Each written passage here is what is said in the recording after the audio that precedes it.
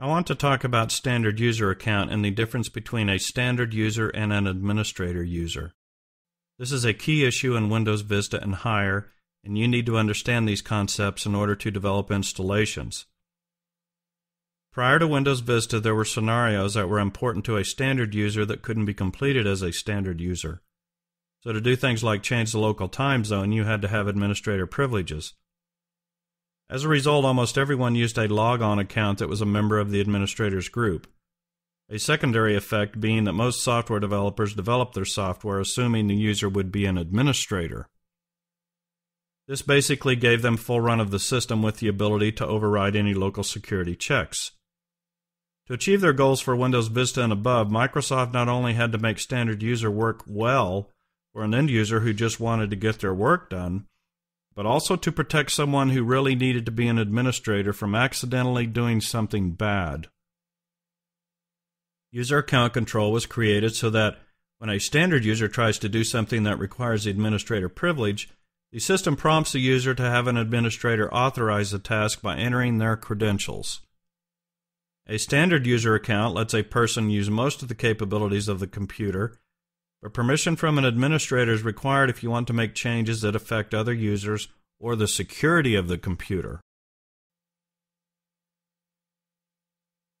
An administrator account is a user account that lets you make changes that will affect other users. Administrators can change security settings, install software and hardware, and access all files on the computer. Administrators can also make changes to other user accounts. In Vista and above, you will find that once you get beyond the setup phase on most systems, you can work just fine as a standard user. At least that's Microsoft's position on the subject. However, the reality is that some companies may be reluctant to develop for a standard user. I can tell you that in my consulting career, that the majority of the companies are not developing for standard user accounts. Most are still putting it off. I cannot say how the rest of the world is responding, but that has been my experience. Everyone agrees that if most applications could run in a standard user account, everything would be more secure.